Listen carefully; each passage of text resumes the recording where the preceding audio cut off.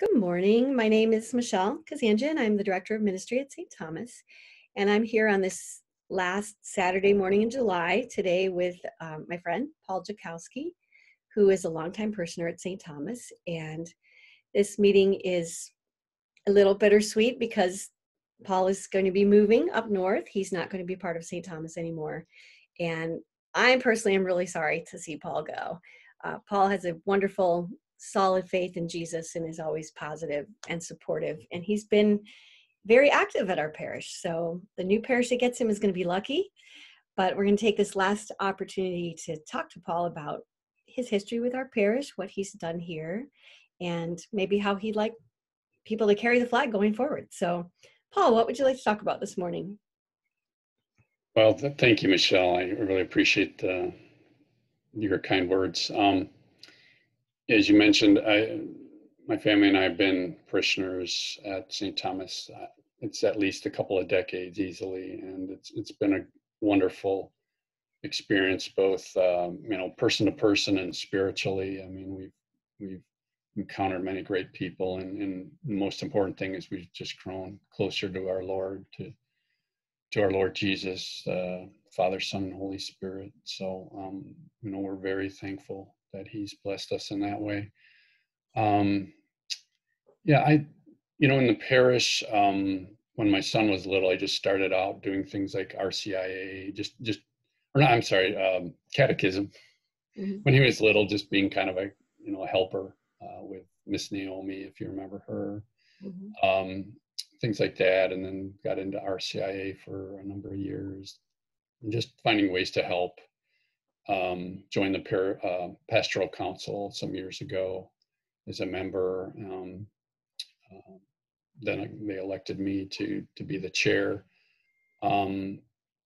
We worked over the last 2-3 years to sort of redefine or use the divine renovation framework to help bring our parish to a better place. The pastoral council is all about guiding our pastor, let's say, and in the parish team, in their decision-making process. But it's more along the lines of helping to set the vision for the parish, kind of the long-term view, as opposed to the more day-to-day operational things.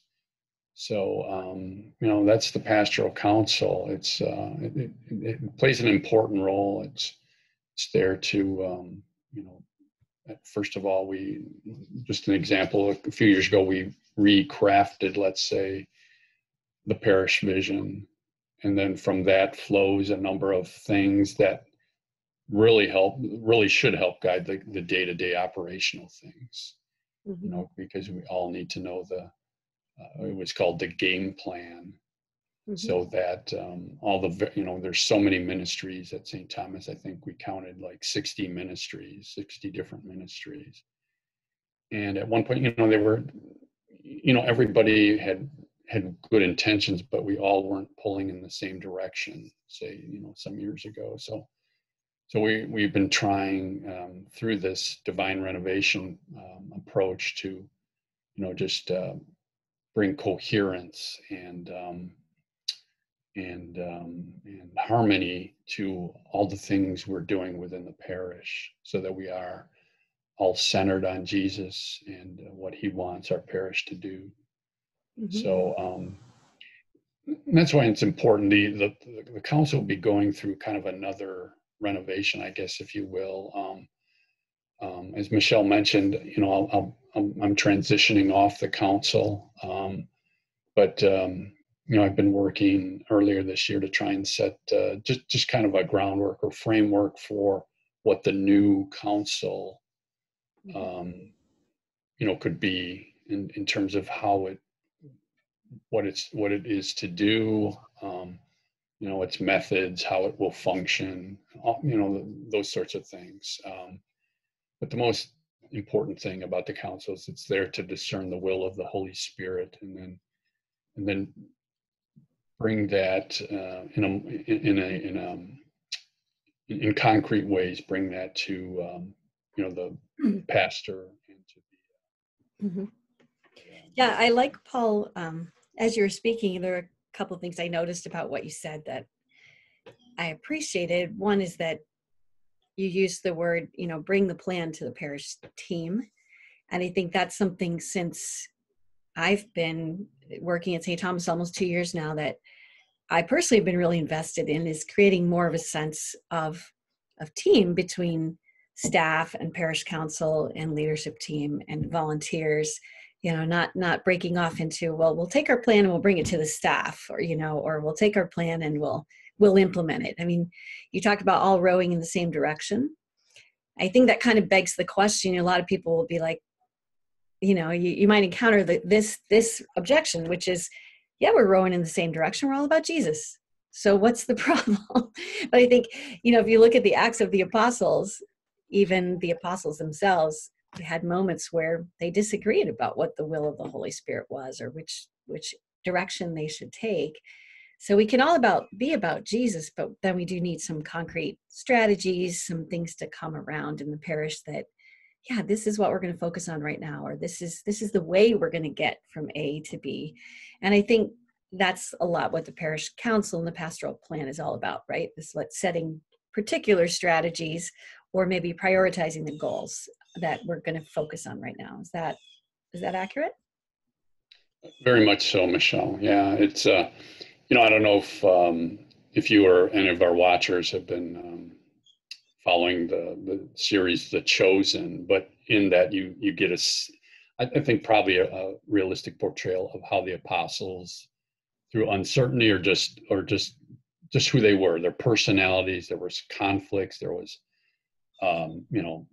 debates and battles over what to do. I mean, that's an aspect of the church that Mhm. we just need to obviously be aware of, but then work through the power of the Holy Spirit to overcome, all our, little personality, foibles and quibbles and all those things that can get in the way of really Mhm. pulling in the same direction, and acting as a team, as you said, too. Mhm. Yeah, that's really important because we're all, the Lord Jesus is the head, and we're the body, right? So we Mhm. all have to, find our place, know our place, and act in harmony with our brothers and sisters. So. Mhm. Yeah, and one thing I have seen since I've been at St. Thomas that I do appreciate is, talk about the Lord being our head. Well, Father Bill is our head, but he, like Jesus, I think is very patient with everyone and their different ways of doing things. And also Father Bill is really, really supportive of those who want to be involved, to kind of come onto the team and contribute. He's a good listener. He's respectful, and he really values the efforts like of the pastoral council. I know he was very supportive of you guys making that pastoral plan, very open to what you have to say. And I know he's excited about reforming the pastoral council this fall. So maybe just to that point, a couple practical questions. How often, I know you did and you are kind of crafting the overall structure or, plan for the pastoral council. So how often would they meet, Paul? Well, over the last couple of years, we've been plugged into the Divine Renovation Network, who's done that organization has done wondrous things to revitalize parishes around the world. I guess it's fair to say now, and their suggestion or the benchmark, if you will, is probably a quarterly meeting of a number of hours each quarter. It's got to be well planned, well thought out, multi-hour meeting. Every 3 months, let's say. We were meeting monthly with various. It was mixed results in terms of what we were able to accomplish, but post divine renovation. Well, we're not really post yet, but these in let's call it the execution phase of divine renovation. Mhm. We need to be our pastoral council needs to be very organized and focused. Mhm. And again, it's one of the key things in our meetings would be time before our Eucharistic Lord. That should be, in my opinion, probably the most important part of the meeting. Just to start that meeting uh, in prayer, most definitely, but most ideally to start the meeting in front of our Lord, and then let Him guide the meeting, let His Holy Spirit Mhm. take us where we need to go. I mean, you plan the meeting ahead of time, of course, the agendas and that sort of thing, but really let Him guide our thoughts and our actions during that meeting. Hmm. That's great. I did not experience that aspect of it because I started Well, coming to those meetings during COVID, right? So now that's good to know. We can start back with that again. yeah, again, it's ideally you do want prayer is it's so essential, to properly dispose us to discernment and docility. You know what I mean? Mhm. Because if we just roll in there with our agenda and just bam, bam, bam, bam, I mean it's a business meeting, and that's arguably that's not what a pastoral council needs to be. It needs to be much more spiritual than maybe it has been in the past. I don't know. It's just my kind of point of view on that. That's great. Is there an ideal number of people to have on a pastoral council, do you think? Yeah, I mean, yes. You obviously want. I've heard maybe 6 to 12, somewhere in there is kind of the ideal range. Too few, and it's not really. You're not getting a diversity of ideas. Too many, and it's just there's too many opinions, let's say, or too many, and that. And again, no offense to anyone. It's just when you have too many cooks in the kitchen, if you will. Yeah. Sometimes things don't get baked, Mhm. on time or whatever. So Was it yeah. important to you, or was it something you were intentionally striving for, or should we be trying to get a wide diversity of like types of people or background? I mean, St. Thomas is a little bit of everything, right? Should we be looking to get a representation from our parish of expressions of spirituality or political ideology, or is there something where are we trying to really mix it up, or are you looking for more uniformity?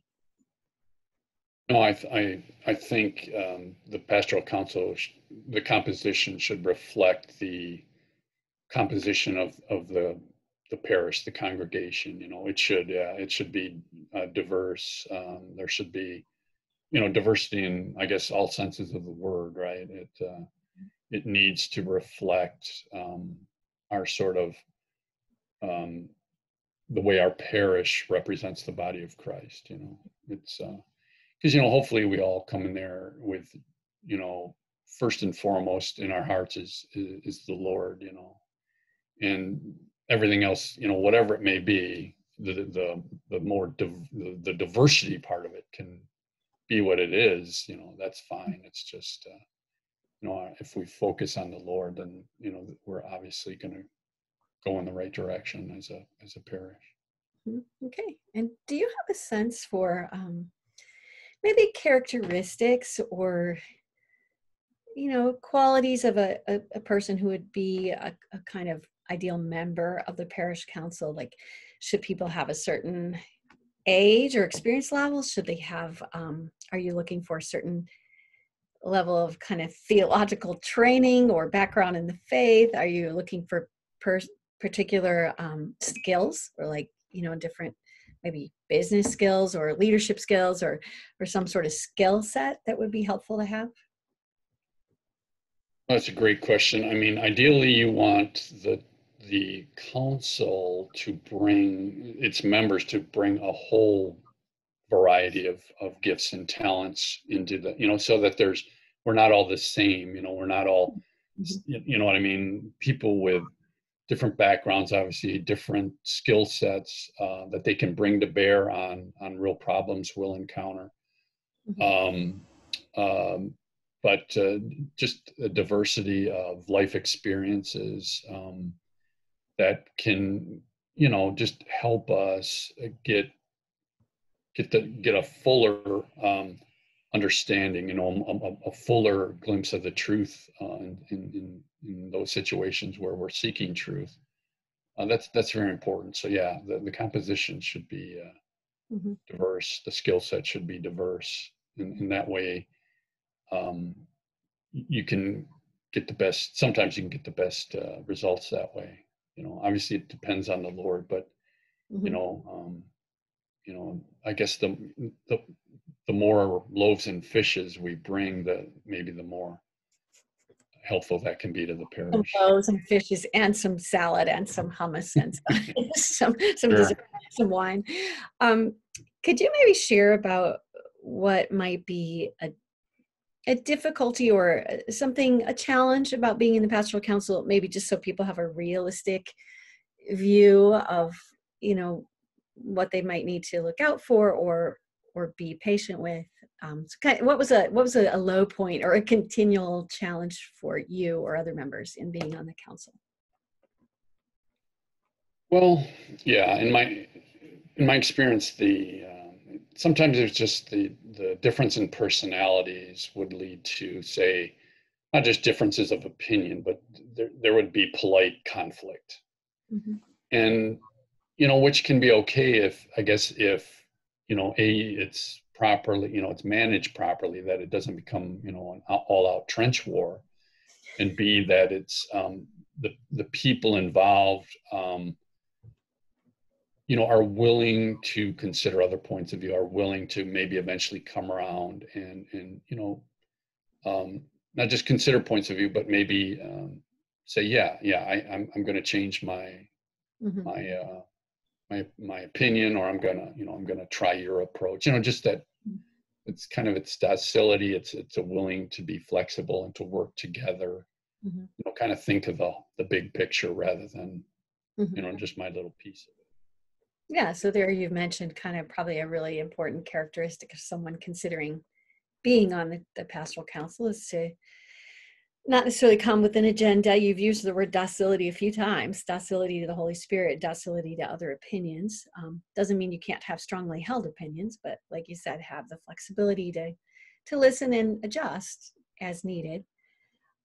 So those are good things to bring out, I think.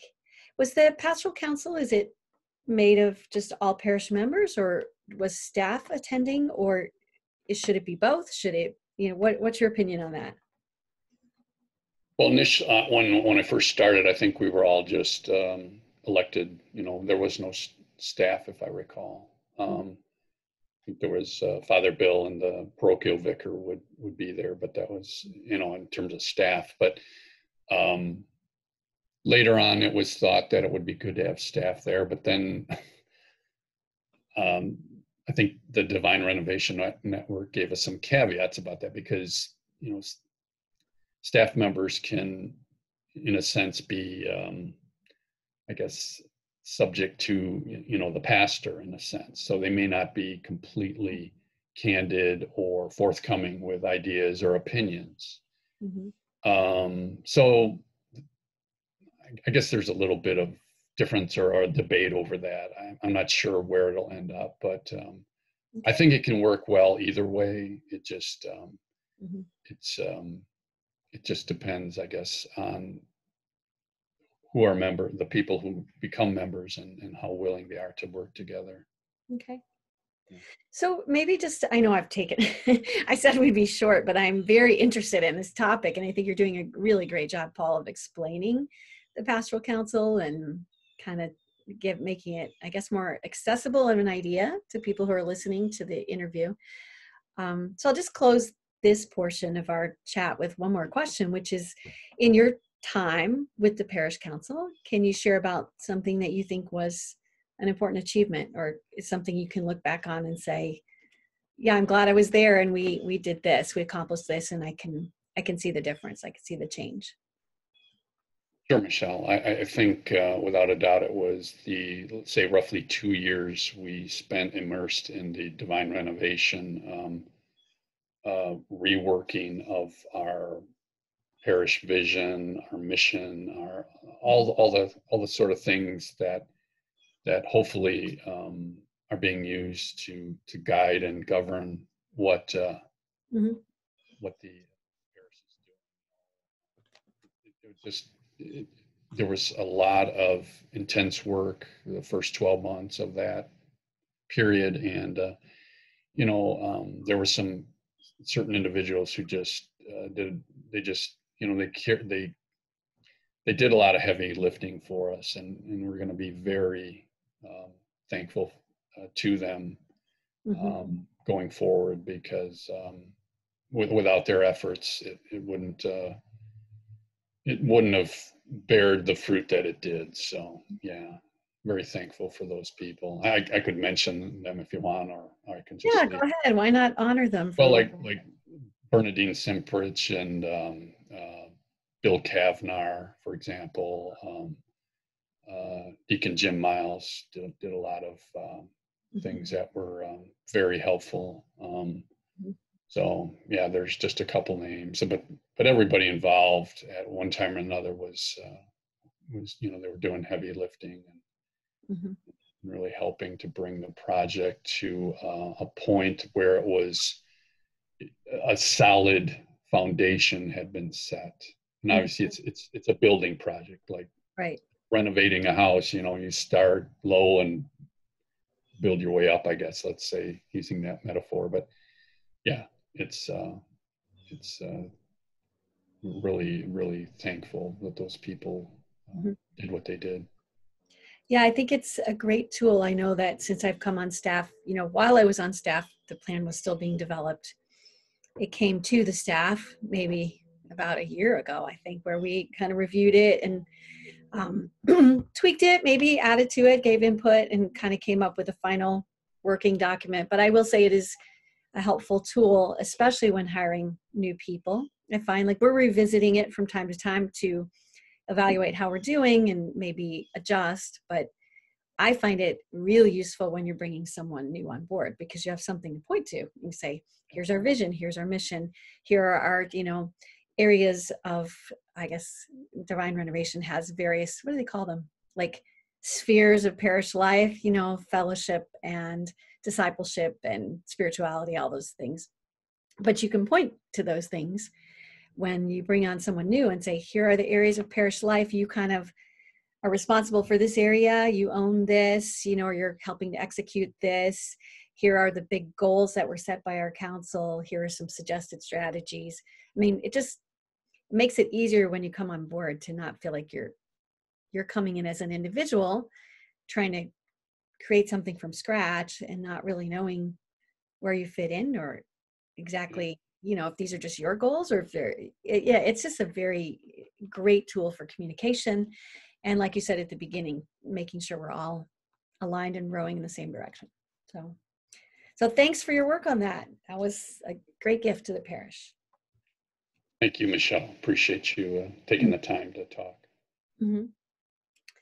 All right. Well, it's the year of the Bible. So before we close out, Paul, why don't you go ahead and let us know which scripture verse you brought today to share with those who are watching. Well, sure. Yeah, I was thinking and praying about that, and what came to mind, this was some weeks ago, but it was the road to Emmaus. Okay, and I don't know if you want me to read the whole passage or Go ahead and just read. There's power in the Word of God. Read the piece that you feel is, the part you're going to reflect on. um, And the yeah. whole thing. If it's the whole thing, read the whole thing. It's okay. Well, yeah, it's a wonderful, wonderful passage from the scripture. I'll just read this. Um,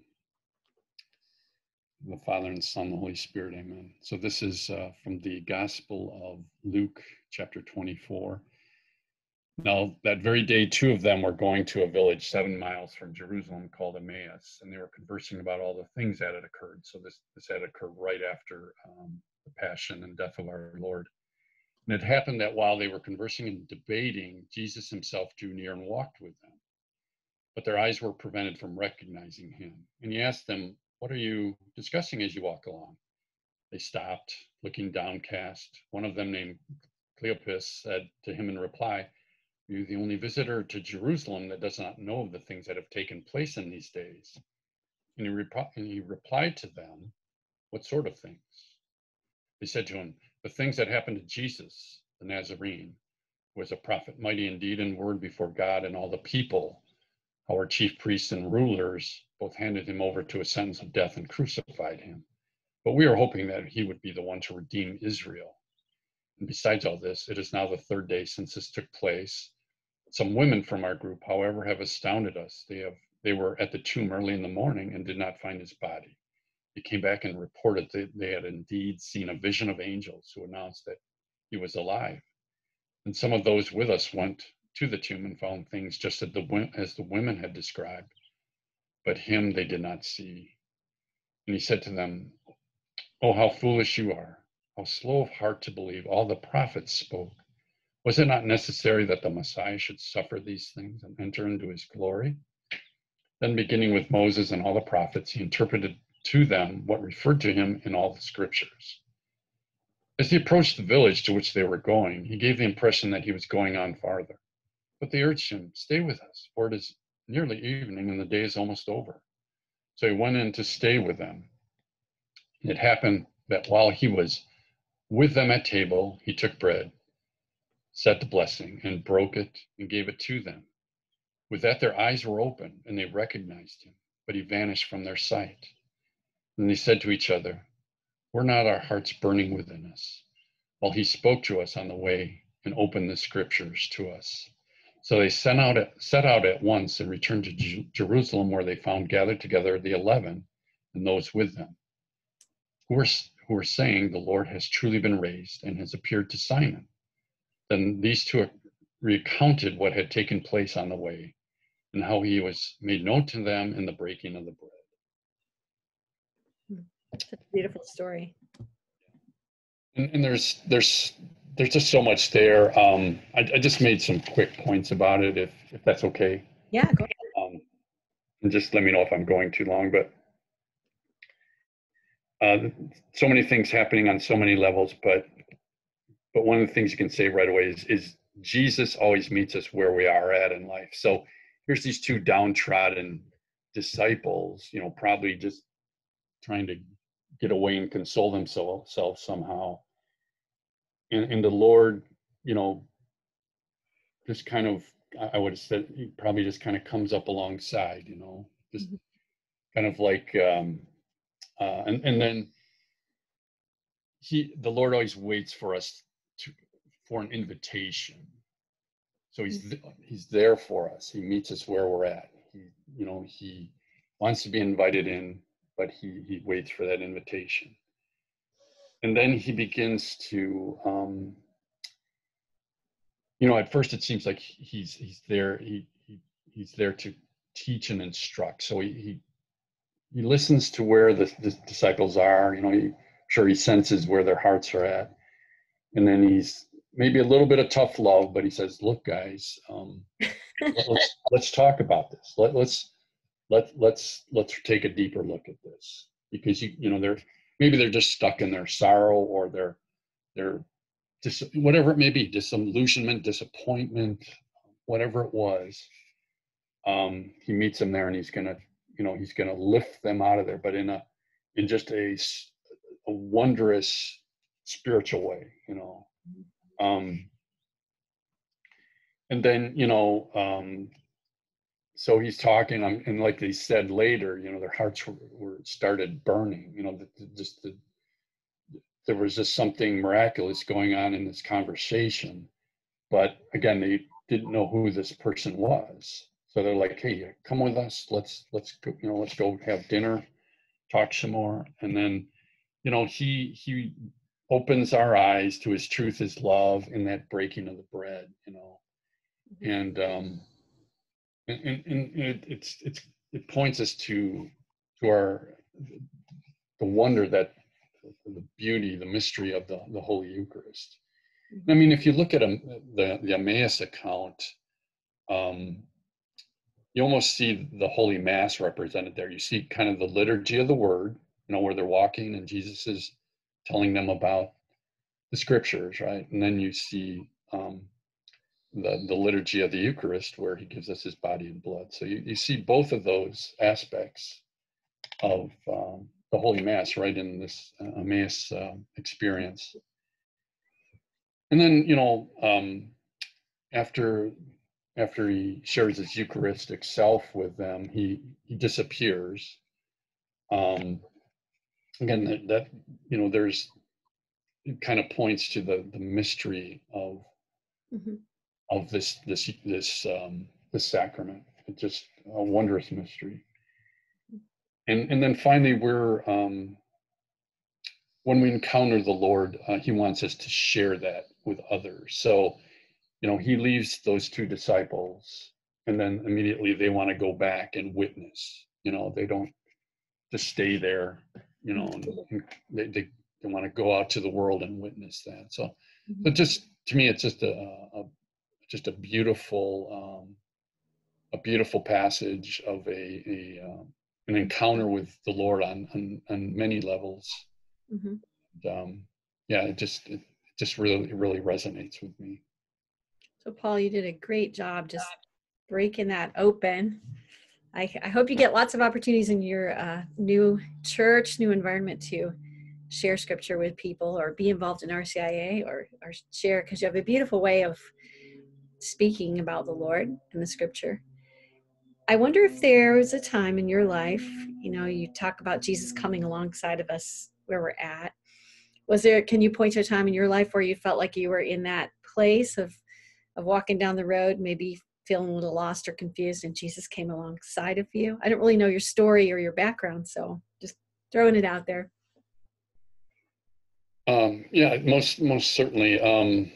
Yeah, there was times earlier in my life when things were pretty rocky. Let's say I won't go into all the specifics, but yeah, it was pretty rocky, and it was really maybe it was like I was kind of shipwrecked. So I'm sort of kind of floating out there. I'm using a metaphor, obviously, but kind Mm-hmm. of floating out there, and like the paraclete came alongside. That big ship that would help bring the smaller boats to safe harbor. And just kind of being shipwrecked and just being able to cling to that paraclete while I was still in troubled waters, Mm-hmm. but I knew that through the grace of God that he would bring me to a much better place, and he did, and he just continues to bless us. I can't tell you, this year has been Mm-hmm. filled with blessings, and it's been bittersweet to leave St. Thomas, but the Lord calls us on, and we're all brothers and sisters in Jesus, and we all gather around that same table every week, Mm-hmm. and we all share in the breaking of the bread. So Mm-hmm. we're all together. So I want to Really thank you. like that image, Thank you. that image of the ship, Paul. I never thought of that before. Like the HMS Paraclete, kind of hooking Well, up to yeah, the boat. the stormy seas of life, and sometime you're out there in a rowboat. Sometimes you just got a life jacket on, if that. And sometimes you don't have anything. Mm-hmm. You need the help and grace of God in Yeah. those times. Well, thank you. Thank you so much for coming today to share and speak on Zoom. And God bless you up north near Traverse City. And I hope we see you back every now and then to visit, for sure.